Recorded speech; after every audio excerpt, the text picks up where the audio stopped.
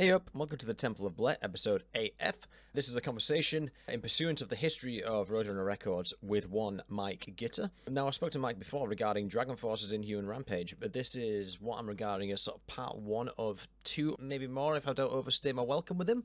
About his time at Roadrunner Records, he was the A&R guru who was responsible for lifting acts such as Killswitch Engage, Glassjaw, El Nino, to an extent Trivium, many more out of the gutter and straight into your lovely ears. At the minute, he is the Vice President of A&R at Century Media, having signed artists including the recent Grammy-minted Body Count, New School Death Metal legends Frozen Soul, and British extreme metal iconoclasts Venom Prism. So Mike is awesome. He kicks tits, and he's extremely accommodating with his time, and as such I want to direct you all to one of his previous ventures, which is the XXX Fanzine, 1983 to 1988. So early in his career, Mike authored an influential fanzine on hardcore music, and he collated all those old issues into one comprehensive collection. And you can get that, you just Google it and you'll find it on Amazon and other places. So buy that and support Mike. Right, let's jump into it. 1, 2, fuck shit up.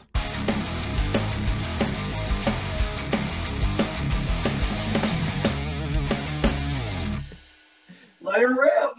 Let's do it, man. So one of the things I started out, I sent you some questions, obviously, but I wanted to start a little bit before then because I did my homework and I re-listened to the Doc Coyle interview because it is really fucking good. And there's a few gaps I wanted to plug.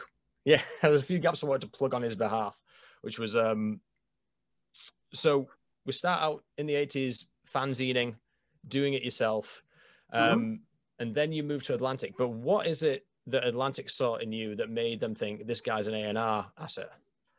So there's a natural through line from teenage fanzine years through my quote unquote journalism years, straight to my A&R years. And what happened pretty much concurrent with the last couple of years I did XXX was I was covering bands that were important to me in bands that, meant something to my world. And what happened is those started to be, bands like White Zombie or Prong or the Rollins Band or the Butthole Surfers or, Swans. And what we had happening was sort of a ramp up to Nevermind. And when Nevermind happened, it was the tipping point. The world changed. I think that 15 to 20 years of DIY development came cascading in. And all of a sudden, a lot of people who labored in the underground got cool jobs. And bands that have worked their asses off and developed fan bases and developed their sound started to get signed to major labels. So, and that was the stuff I was writing about as a journalist. Now, living in New York City, you bump into people. And, if you're out and you're seeing shows and, you're a regular, you start bumping into other people and you start bumping into a lot of people in the music business. And you start, developing friendships with people around them. I mean, what led me to Atlantic was I had become friends with a woman named Wendy Berry, who was at that point was the receptionist at Profile Records. Now, Profile had an in-house label called Rock Hotel, and Rock Hotel had Cro-Mags, Leeway, DOA, Murphy's Law, and I would find myself in there as a journalist coming in and interviewing some of these bands. Wendy was a friend of mine. Now, what I didn't know was that her fiance and eventually her husband was Jason Flom, who was the head of A&R and a senior VP at Atlantic. So one thing led to another. This is going back to the era when major labels would fly writers around to, do stories. I was coming back from Los Angeles, having interviewed my old buddies, White Zombie, and bumped into Jason on a flight. We talked. He started, pumping me about bands, and we started talking about, Helmet and the Obsessed and the Jesus Lizard. And one thing led to another. And a few days after that fateful flight, I got a call from Jason and he said, "Hey, would you be interested in consulting for us?" Okay, cool. I start that. I actually was lucky enough to be in a couple of A&R meetings with Ahmet Ertegun actually chairing the meeting, which was, you're at that point, you're sitting with rock and roll itself. You're sitting with one of like the greatest minds and movers in music history, which is, of course, I don't know any better. I'm just like, this is cool. And there were bands I was interested in, bands I was turning them on to. Godflesh was one of the first things that they got excited about. And that ended up with Danny Goldberg, who was the president of Atlantic Records at the time, and myself going to the UK and sitting down with Justin and Benny from Godflesh and discussing how they were going to become the proverbial next Nine Inch Nails. No, they just became the next Godflesh, and I'm glad that Godflesh is still making amazing records. The second band I brought in was another band with like a very long through line to my own history, and that was a band called Jawbox. Yeah. And, they came from Washington, D.C. They were on Discord. Jay Robbins, the guitar player, singer, and main dude in the band, was the bass player in Government Issue. I had seen and interviewed him in Government Issue. A band I was in had played their last show with Government Issue. So it was just, it was one of those things. Like I sort of found some way to keep working with the homies. Yeah. Yeah. You just sort of leaned into what you were doing already, and it just got applied in a different context. At that point, I realized that my best position was behind the desk. And luckily, life and profession has been very kind to me. So how many years are you at Atlantic? It's about 2 or 3, isn't it? Atlantic, 1993 to 1997. Okay. And how was the transition from Atlantic to Roadrunner happen? Is that just through Monty? Well, yes. I was let go from Atlantic in 1997. I had a really good run there. I had signed Jawbox, Bad Religion, Sam I Am, Civ, Orange 9mm, worked with Clutch, worked with the Melvins, worked with Testament. And obviously music was changing, and my tastes were probably not aligning for Atlantic with where music was going. There was definitely a different kind of label that I would probably excel at. So, after having, I think, 5 different bosses in about 3 years, which was, par for course in situations like that, I started talking to Monty about a possible position over at Roadrunner. At the time, Howie Abrams, who was someone I had known from the hardcore scene, from In Effect Records, from Relativity Records, he was leaving his A&R post at Roadrunner to go into the publishing world. Mm-hmm. And they were looking for a replacement for him. And, technically he was the hardcore guy. And I kind of fit that mode. So I had met with Monty, and we talked about, a possible A&R position over there. I had met with Case as well. It was a good meeting. There was no real conclusion to it. But a few weeks later, they hit me up to oversee the making of the second Vision of Disorder record. Cool. And, it was basically a freelance A&R gig. And I ended up hiring Dave Sardi to make that record. And I think that record's awesome. It's like the rawest and gnarliest sounding record you ever want to hear. Mm-hmm. And it conveyed that band perfectly.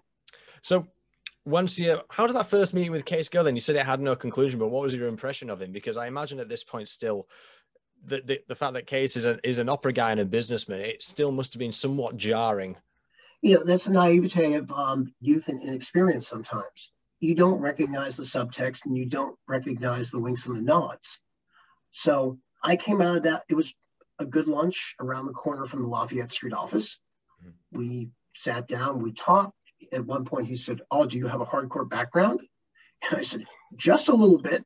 And we talked some more. And I think we talked about, some of the bands that were a little bit left of center for Roadrunner at that point. Bands like Shooty's Groove, mm-hmm. Bands like Doggy Dog, bands like Vision of Disorder and Shelter. And, we shook hands and departed. And, it was hard to sort of get a read, and shrug my shoulders and say, okay, we'll see what happens.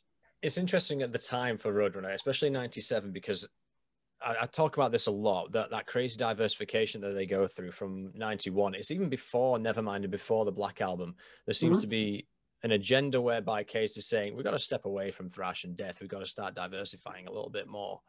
And I think that was why Howie fit the bill really well, and it's also why you fit the bill really well. There's also Ron comes in at around the same time.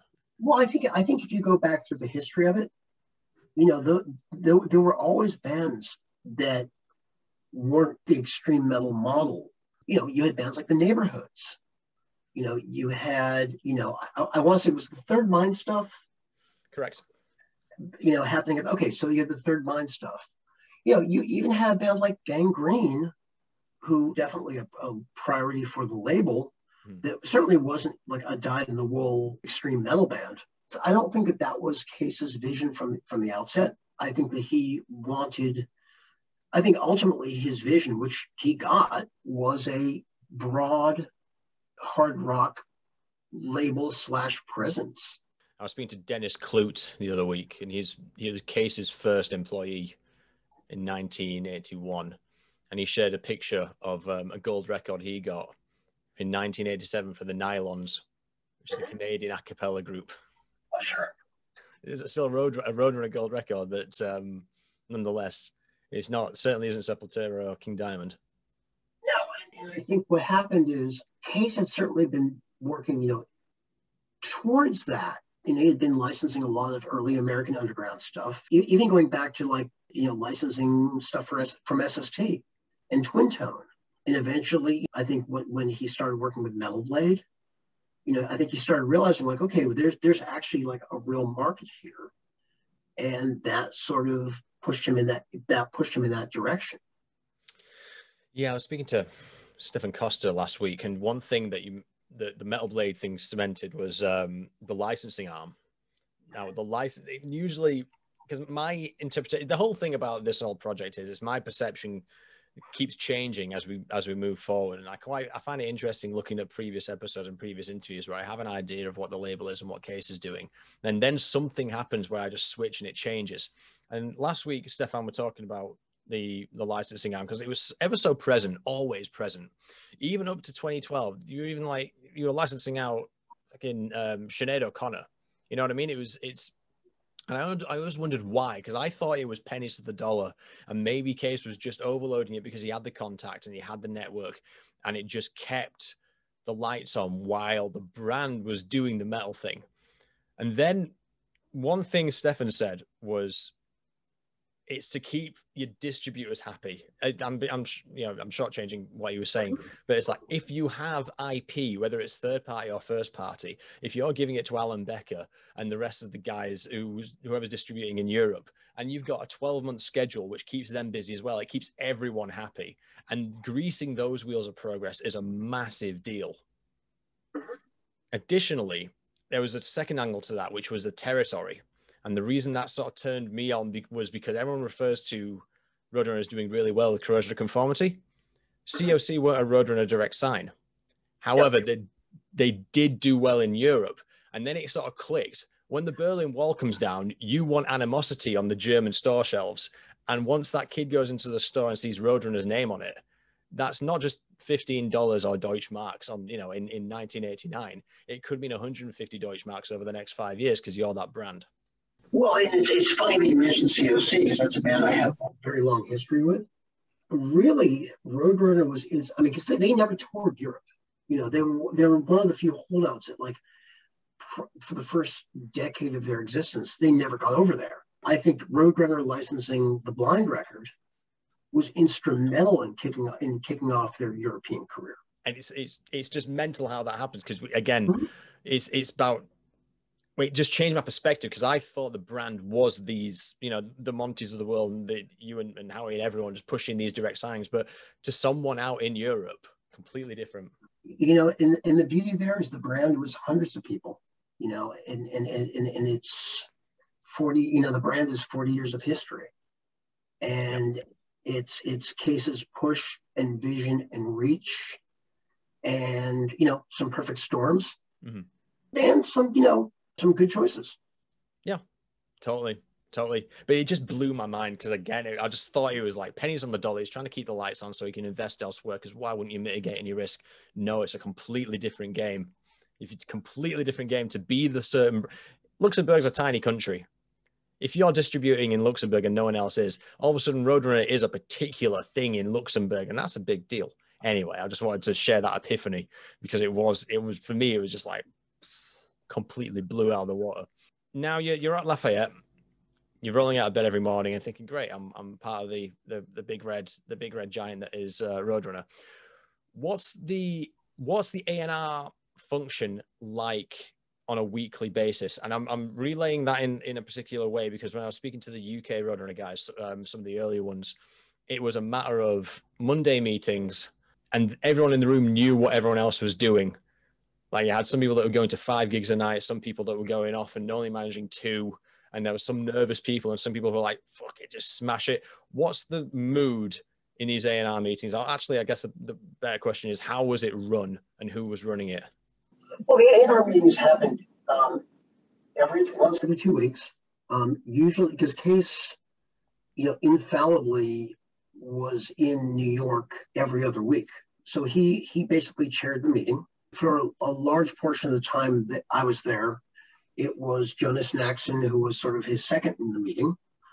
And the mood was, certainly an expectation that we were productive when we were out finding bands, and we were out finding new prospects. And it was Case, it basically Case ran the meetings. And it was like, what do you got? So I think the thing about those meetings, and I think that this has shown up in the success of Roadrunner's roster over the years, was Case pushed us. Case didn't want the next best version of Sepultura. He didn't want the next Suffocation. He wanted what's going to push the genre and define the genre even further.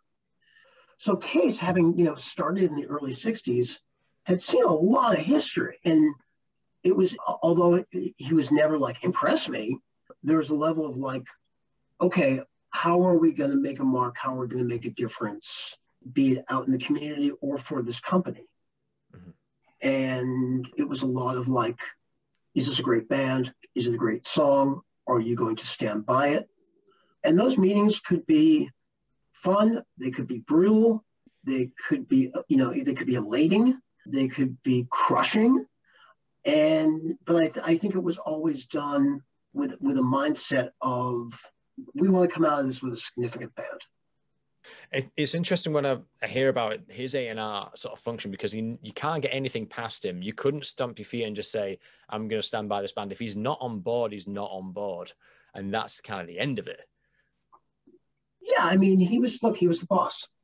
You could state your case, and sometimes there would be bloody fights. And, sometimes Case would say, okay, and sometimes it was a shutdown. The thing I think I found over time was, for the most part, he was right. The things that got the green light had a higher batting average for success. If a then 50-year-old man, or 57, 58-year-old Dutch man could listen to Glassjaw and go, yeah, I kind of get this, you're probably on the right track for market viability. Right. And I think that, there were examples of things that necessarily didn't get as much play or as much excitement. Glassjaw is a great example of that, because Glassjaw, and I've said this before, they were a band without context. They were a first of, and the only thing I think we could compare them to at the time was Vision of Disorder. Both bands sort of coming from New York post-hardcore, both bands coming from Long Island. I think that the take on that was, the hardcore scene is vital and viable, but are any of these bands going to break through, was probably a question on Case's mind. At the time, what I saw in Glassjaw was a new Deftones, or a band that would continue that legacy of just cutting against the grain and creating a musical space of their own. Yeah. And at the time, we had Ross Robinson's I Am deal at the label. Mm-hmm. And, Ross was somebody I talked to quite a bit. It was sort of hey, Ross, check this out. And, he loved the initial demos and the initial recordings. And I took him to a rehearsal. The band gets about 30 seconds into the first song, and he's like, stop. I get it. So that was a little bit of a roundabout way of getting that band signed. But I'm certainly glad I found that. Yeah, man. Are there any, speaking about those A&R meetings, are there any near misses now that it's been like, what, 24 years? Is there anything that you've heard in that room where you were like, oh, this should really be getting signed? And then let's say, I know Pantera was an example we cited earlier. Was there any other near misses like that? I mean, of bands I personally brought in? Any that you brought in, any that you saw that someone tried to bring in and it didn't quite make it? The biggest near miss I had was I brought in a band called My Chemical Romance, who were Jeff from Thursday's Weird Little Friends from Newark, playing basement shows, in New Jersey, and I thought that Gerard had a really amazing vision, and they definitely had some metal underpinnings, a lot of punk underpinnings.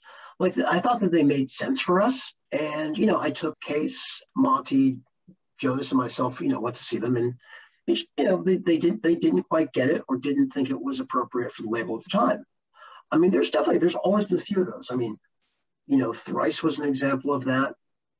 They didn't quite get that. I brought Avenged Sevenfold in a meeting, and you've got to remember that they're sounding the Seventh Trumpet record sounds a lot like a bunch of kids learning to play and reaching for a level that they hadn't mastered yet.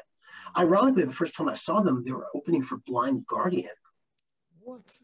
Yeah, it was like this crazy one-off show, but I think it was at the Hard Rock Cafe in Times Square. Yeah, Avenged opening for Blind Guardian, but it made sense in the context of them. I mean, we got pretty far down the road with him. Mm-hmm. Ultimately, they went to Warner Brothers. There's always that history of bands, the ones that got away.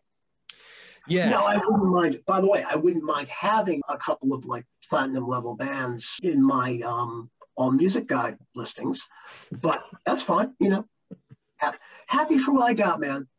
Yeah, man. I mean, that's fascinating, especially because Avenged Sevenfold were kind of on brand for the stuff you'd be responsible for in that mid 2000s sound. That's so cool.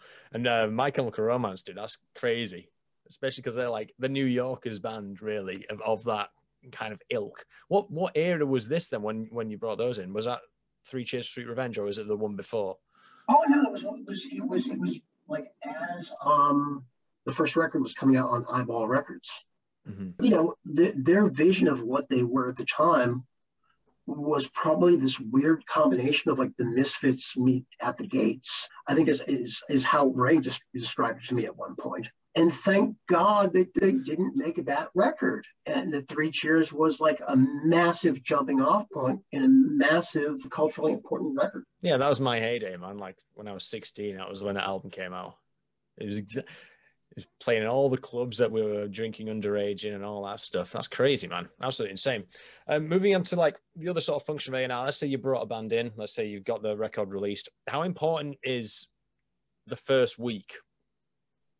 At that point, that first week number was big. It would determine tours. It would determine how executives at MTV, at press, basically how the gatekeepers would look at that band. Is this SoundScan, and is SoundScan giving you a weekly fax? Or I don't know what the function is. There was somebody in the front office who pulled SoundScan on all of our bands. Okay. Was it Doug? And I think that job fell to the receptionist. Okay, fair enough. But I don't think we had a SoundScan subscription, but I think we could access those bands at that point. Right.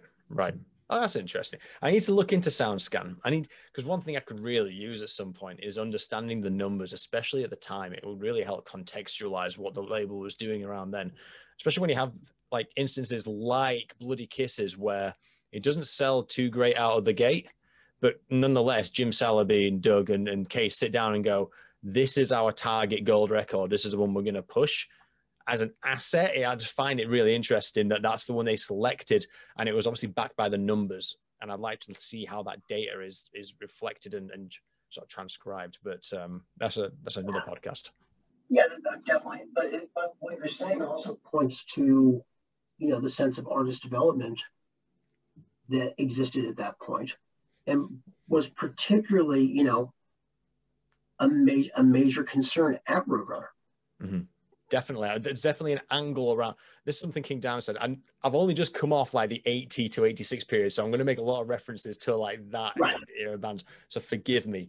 But he does say a lot. The thing about Brian from Metal Blade and about Cases, the communication is absolutely key. Absolutely key in terms of the development.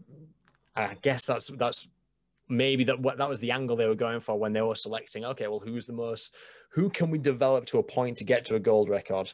And I guess that conversation must happen with all the bands at some point. Well, I think it's a question of vision.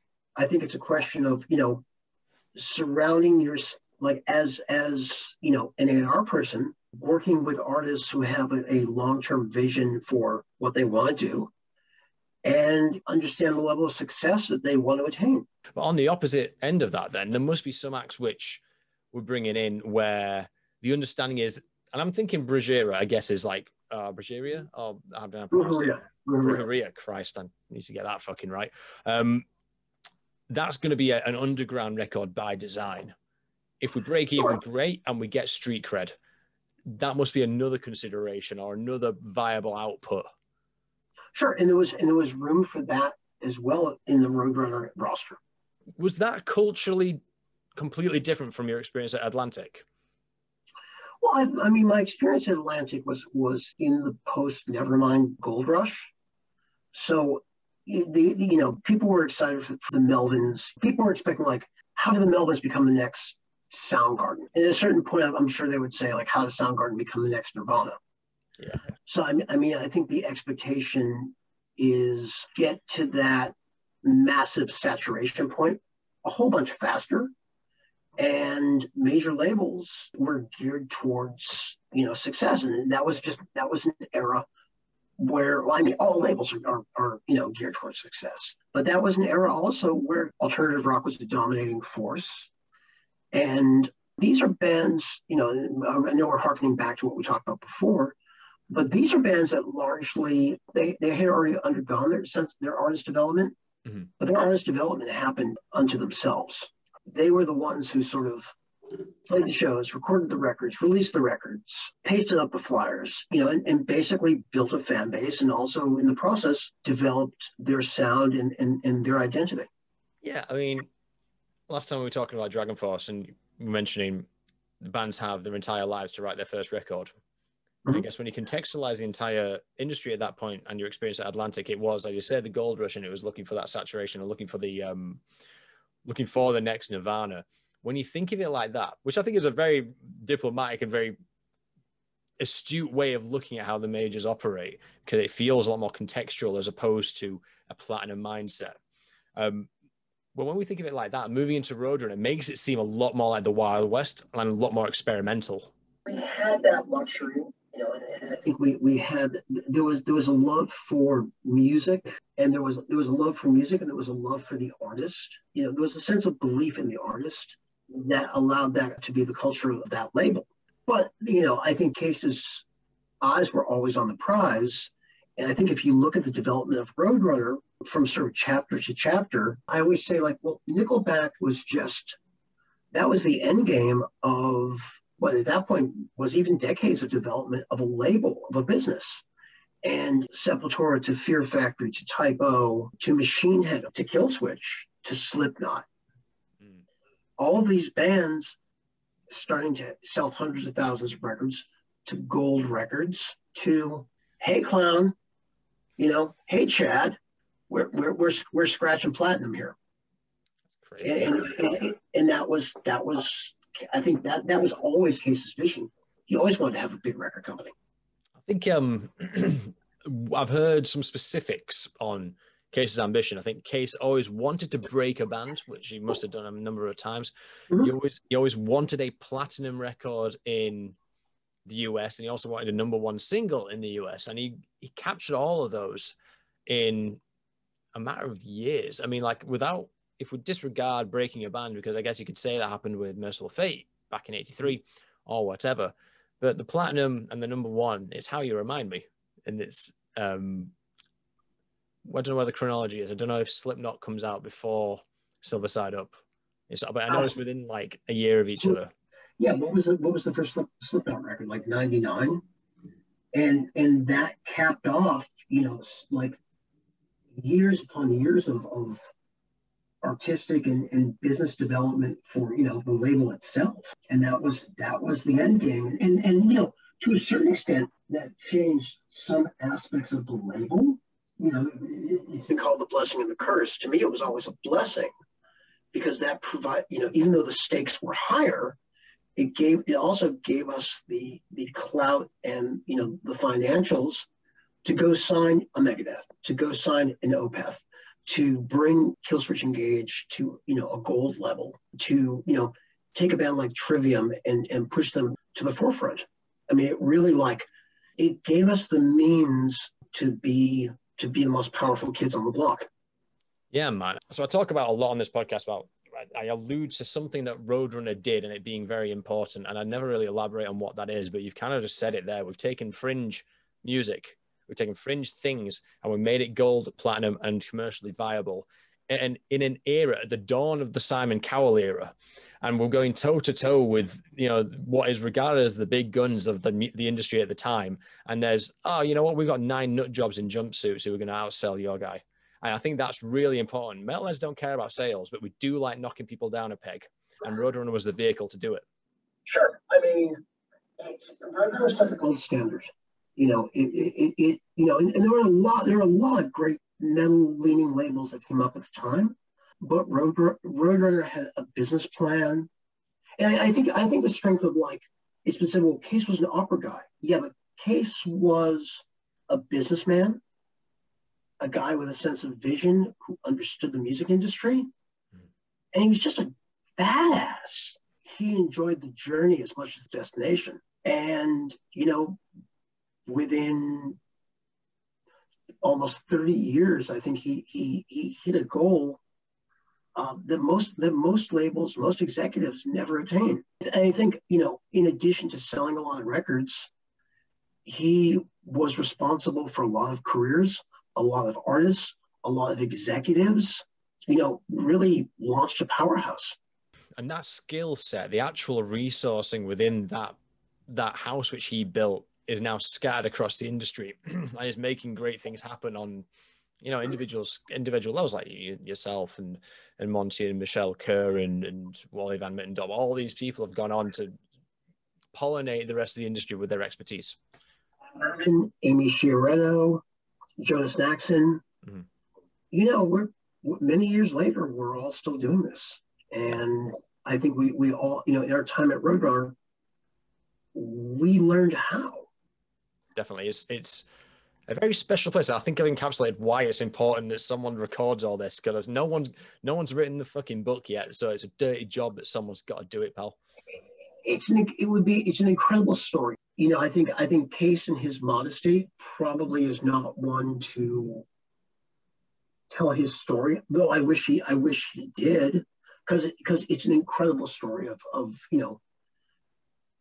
hundreds of incredible people, incredibly talented people, personal highs, personal lows, drugs, death, rock and roll. It's an incredible story unto itself, and I'm proud and honored to have been a part of it. Yeah, man. Spoke to Brian Slagle a few weeks ago, and he said, "No, this is more like a macro look at the culture around metal, the metal sort of music industry." He said that there was kind of a dibs arrangement between Metal Blade and Roadrunner. So if Metal Blade sort of had the Goo Goo Dolls cornered, or were made contact and then mine were cornered, Roadrunner would keep their hands off and go, "No, they're Brian's." Was that the no bidding wars? I mean, I don't think those articles of faith were pinned to the wall, but I think it was just sort of a professional courtesy, and I was not familiar with that as like a dibs situation, but Brian is a great record company guy. He's also he's also like a true gentleman. Yeah. And is a believer that we're all in this together, and we're all generally working for the same cause and for the same music. So sure, let's be cool to each other. Makes sense. There's something about listening through to your catalog and your roster throughout the time. I think it's my age, but let's chalk it up to an ignorance at the minute, just a playful ignorance. But every time I listen to, say, Both Worlds or Earth Crisis or something, I get transported into Tony Hawk. I get absolutely, I don't know if it's a product of the time. I don't know if that's what you were going for, even though it was pre-Tony Hawk's. But that kind of weird sort of epitaph-esque skate culture always resonates with me for some reason. And I get that a lot of your bands. Look, to me, I come out of rock, I come out of hardcore. I come out of music that was essential and rad. And there was a level of like intensity and honesty and directness, but there's also like some really great songwriting, but there's a level of it being in your face. Mm-hmm. And that visceral binding element is enormously important to me in music. I was going to ask about how far those bands went, because I don't think Both Worlds got a European release, did it? No, both. Actually, yeah, it did. There was a Dutch release of the CD. There was maybe a Japanese release. I checked the resource Discogs about this the other day, and yeah, I believe there was a European, there was a Japanese. I mean, Both Worlds was a very short-lived band. By the time they started working with Roadrunner, and a lot of that was just John Joseph, who is a brilliant and hyperactive mind. He has time for music, but he has also other things to do. Yeah, totally, man. That anecdote itself about European release, it was a lead into another question about how sort of like your investment in the band and how a story arc would emerge. So I understand that, and it's difficult to speak to this in an American sense because a lot of stuff, the A&R function in America was very, very powerful. But I understand that a band that couldn't break their original territory, their home territory, wouldn't see a lot of international releases. Was that about right? I mean, it would depend on the band. It would depend if someone like Mark Palmer, heard it and got it. It would depend if like somebody like Hank heard it and was like, hell yes, we're gonna break this. I mean, and there were records, that barely saw European release. In my era, certainly Killswitch, 36 Crazy Fists, Trivium, all received worldwide releases. And even go back a few years to something like Machine Head, where that broke out of Europe first. Mm-hmm. Mm-hmm. So I think it was sort of depending on the band and depending on the record. So my perception of that was, if it does well in the US, it goes abroad. But what we're saying here is it's a collaborative effort. People Correct. Are hearing Alive and Still Breathing and going, fuck yes, over in London, and fuck yes, over in France, and probably not Japan. I don't know about Japan. I have a weird relationship and research in the Japanese market. I'll try and uncover that in this sort of period. But no, that's interesting. That's because it's sometimes you get the impression that when you invest your professional integrity and your reputation on a band, you live and die by that band. But really, all you're doing is once you push it into the middle of the table and everyone else is in going, I get it. That must have a massive swing in those bi-weekly, fortnightly meetings. Yeah, I mean, look, if there's a record, if it's what separates, the men from the boys, it's what separates good from great. And when greatness walks in the room, it's hard to miss. Even Roadrunner now, with Coda Orange or Gojira, that's still the bar. I read somewhere that you regard El Nino, or however you want to pronounce it, as El Nino. That's the accent. The accent over the O is the EO. That secured your longevity at the label. I would have thought it was the Misfits.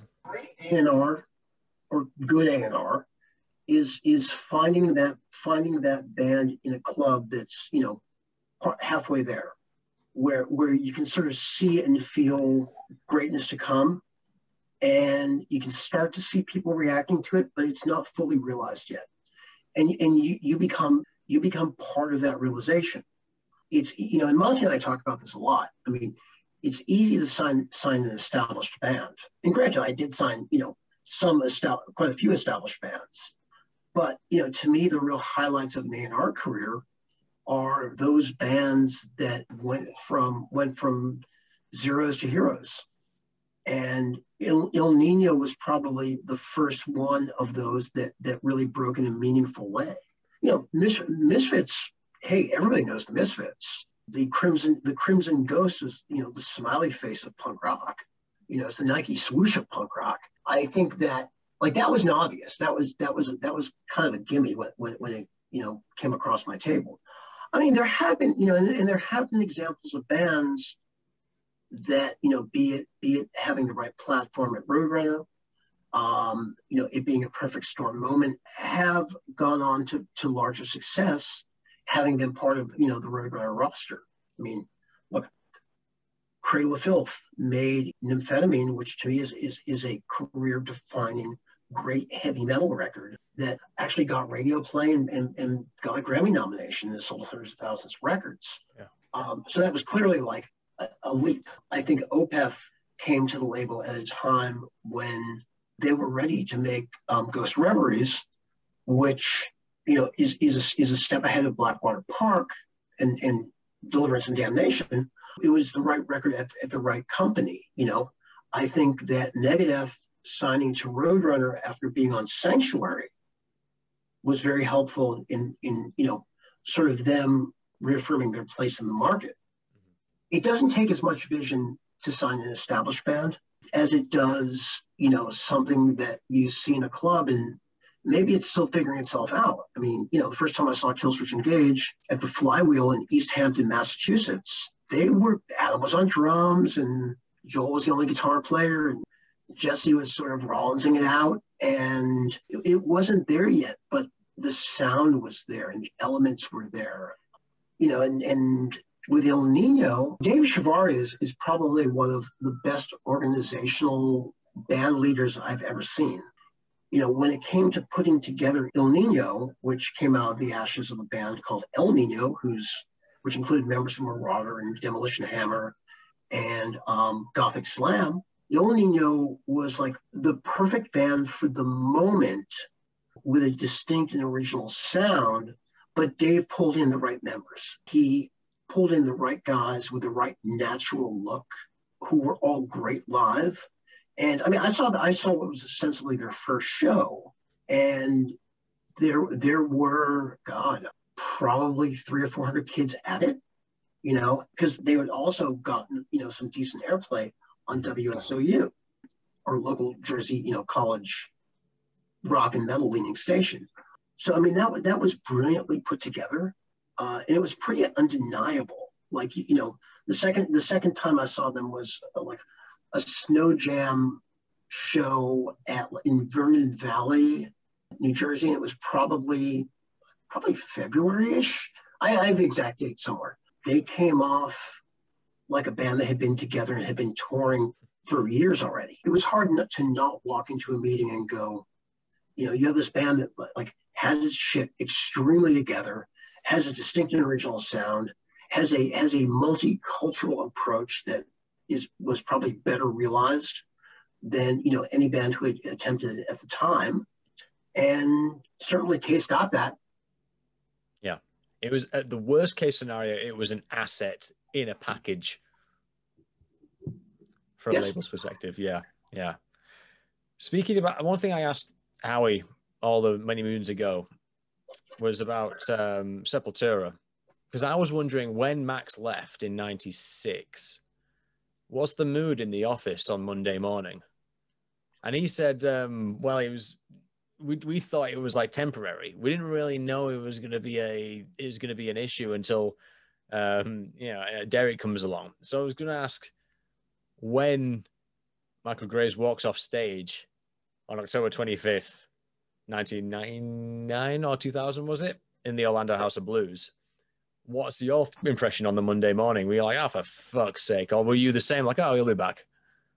It was either he'll be back or he'll be replaced, or they'll continue on because, you know, like I said, the Crimson Ghost is the smiley face of alt culture. You know, and you also have to remember there were points like when we were working with them where they had other singers. They had Mike Hideous from the Empire Hideous. Actually did a very good job, and I think his vision on it was sort of like a darker, Danzig-y, almost Sam Hain-ish approach, which worked. And then I'm trying to remember if this was after Michael, you know, initially left the band. Zoli Teglis came in, and you know, Zoli from Ignite, who I've worked with, is nothing but an incredible singer, and was a Misfits fan and nailed it. And you know, he was a physical presence himself. So it was, you know, with the Misfits, I think it was a lot less important who was there as long as Jerry and Doyle were. Okay, yeah. Yeah, makes sense. Is it true that you turned Derek on to Sepultura? Speaking of Sepultura. Absolutely. Nice. You know, I had known Derek from hanging out, you know, from like being part of the scene, you know, working door at various clubs on the Lower East Side, being in a band called Outface, which Charlie Garriga, who was also in Civ, who I worked with years before in Atlantic, came out of. And, you know, there was definitely like a push to find a singer for Sepultura. And there were some interesting choices. Jorge from Marauder, who has, you know, a fantastic and unforgettable voice, you know, just didn't jive with the guys. Also, Davide Gentile, who was the bass player in Orange 9mm, went down there, and it clicked with the guys in Sepultura. But for some reason, you know, I think that Davide got cold feet about it. Around that time, there was a very short-lived band called Overfiend, and the members of that band were, you know, Charlie Garriga on guitar, and Charlie came from Civ, came from Outface. He's actually now playing guitar in Judge. And actually, he's playing guitar in Gorilla Biscuits, too. Sammy Siegler, who had been in every, you know, Revelation band from, you know, probably the time he was 12 years old, and was a fantastic drummer. And he was another guy I'd worked with in Civ, a bass player named Sarah, and Derek. And it was this, like, Pantera meets Integrity wallop. And I thought the demo was great. And I turned the Sepultura guys onto it, and they were like, look, here's a singer who isn't the cookie cutter Max clone, but somebody who could, you know, vocally do a bit more and help develop and further grow and refine the Sepultura sound. And he did. Yeah. And they're still a force to be reckoned with. And I think it's a success story that's not too oft dwelled upon, if you ask me. I really liked Derek era stuff. Yeah, I mean, look, Sepultura has become a worldwide force. I mean, yes, the Max era records are, you know, unsellable. They're great records. That band at that point was, you know, a band that could take on the world. But, you know, obviously there was a change, and you know, Sepultura, you know, all these years later still has a career and still has a name. And it's still making some. I mean, that Quadra record I thought was one of their best records. Yep, definitely. Anecdotal question here: do you know who signed Junkie XL? It came out of Europe. I believe it came out of Holland. I don't know the exact name of the person who signed. I got beef. That's all. Okay.